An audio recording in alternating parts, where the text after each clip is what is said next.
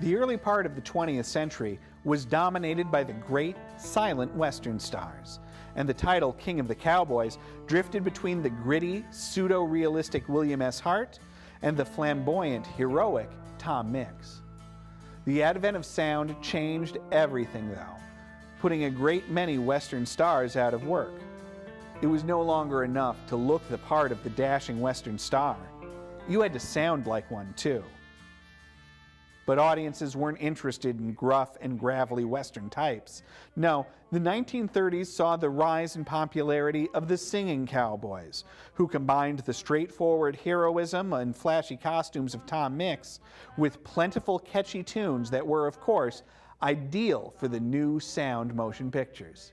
And the first of the singing cowboys was Gene Autry. So long, old Panto. Now it's time that I said adios. Hi, I'm movie man Eric Houston. When Gene Autry came to films, he was already a popular singer. Born Orvin Grover Autry in 1907, the young singer was working at a telegraph office, entertaining himself by singing and playing the guitar. A customer heard him and suggested Autry switch professions. Gene signed a deal with Columbia Records in 1922 and started out his career not as a cowboy, but as a hillbilly singer, with songs like Do Right Daddy Blues, before transitioning to country and hits like That Silver-Haired Daddy of Mine, and of course, Back in the Saddle Again.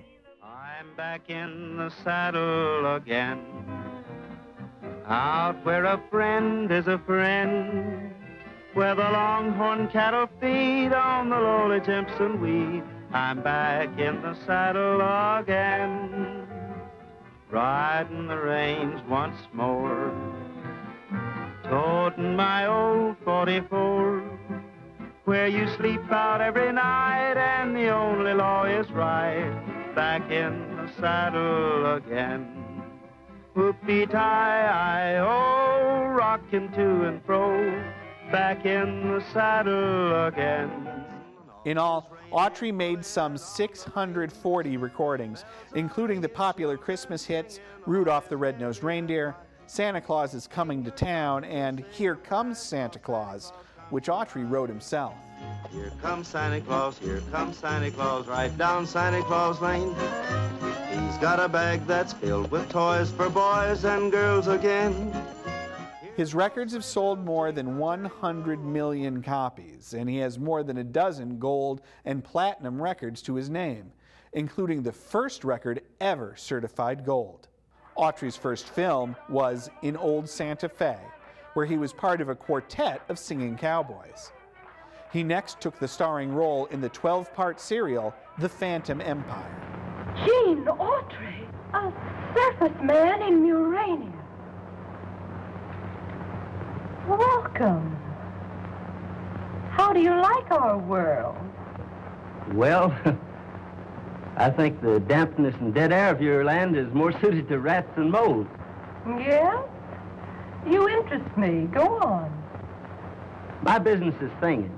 I sing about horses and sunshine and the plains. Well, how could anybody sing about those things here? Kind of makes you feel good to sing, you know. Autry, his horse Champion, and his sidekick Smiley Burnett appeared in 44 low-budget films throughout the 1940s. He was Republic Studios' biggest star and one of the top grossing Western stars of the 30s, 40s, and 50s. And every hour is a day.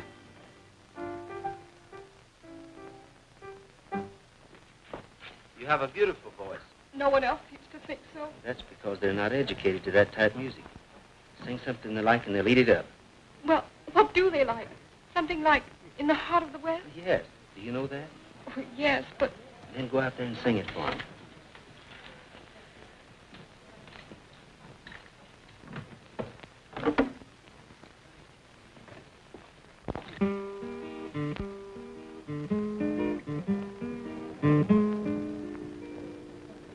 Right from the start.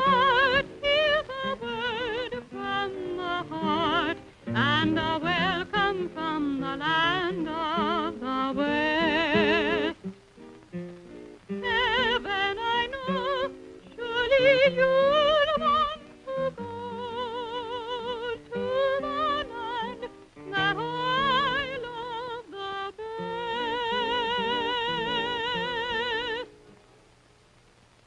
You will find in the heart of the West happiness that I found the best. From 1943 to 1945, though, Autry took a break from motion pictures to fight in World War II as a member of the U.S. Air Force. Ironically, his time away saw his popularity slip and allowed another singing cowboy to usurp his place as king of the singing cowboys. She's a fair senorita and a charming chiquita. She's the apple of the eye of every fellow. And everyone calls her Bonita because her name is Anna Donna de la Costa Belladonna de Dolores. De la Casino.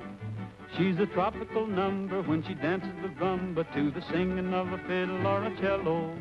And everyone calls her Bonita because her name is Anna Donna de la Costa Belladonna de Dolores. De la Casino. She'll do the bolero on any sombrero and follow it up with the samba. And when she winks her eye, everybody cries, caramba! Roy Rogers' early career was inexorably tied to Autry's. The young singer, whose birth name was Leonard Sly, had been recording with a group called the Sons of the Pioneers when he began appearing in small roles for Republic, including alongside Autry. Okay. I'll work my way down to the car. You fellas go stampede the cab. Okay. It was when Autry began demanding more money for his work in 1938 that Sly had his first real shot at fame. You see, while Republic Studios agreed to pay Autry more money, they balanced the books by using him less often. The studio then launched a competition to find a new singing cowboy who could cheaply star in movies that would fill in the gaps in Republic's annual catalog. Sly won the contest, and Republic, inspired by comedian Will Rogers, gave him the moniker Roy Rogers. Whenever stars drift over the prairie, thoughts of you drift into my heart. Throughout the dark of night, I seem to hold you tight, and you promise that we'll never part. Rogers' popularity grew steadily, and when Autry left to serve in World War II, Rogers stayed home and continued making pictures. In this relative vacuum, Rogers' popularity outstripped Autry's, and Rogers became not only the nation's favorite singing cowboy, but the #1 top-grossing Western star from 1942 to 1954. A savvy businessman, Rogers early on negotiated to keep all of the rights for his name, voice, and face, allowing him to make money off a slew of merchandise that included dolls, novels, and comic books.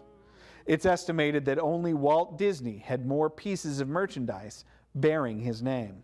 Like Autry, Rogers typically played himself in movies and was supported by a number of familiar sidekicks, including his dog Bullet, his horse Trigger, the great Gabby Hayes, and even his real-life wife, Dale Evans, whom he met while filming The Cowboy and the Senorita. I haven't seen Chip yet. Oh, she's fixing up for her entrance. You know, little girls take their birthdays pretty seriously, Roy. Little? I thought 16 was a ripe old age. Well, maybe you're right, but since the old lady isn't downstairs, do you mind being pressed into service? No. The Cowboy and the Senorita, boys. Ladies and gentlemen, I want you to meet Roy Rogers, a very good friend of Chip's and of mine, with a very special song for all of you. The cowboy and the senorita met in Rosarita one night not so long ago.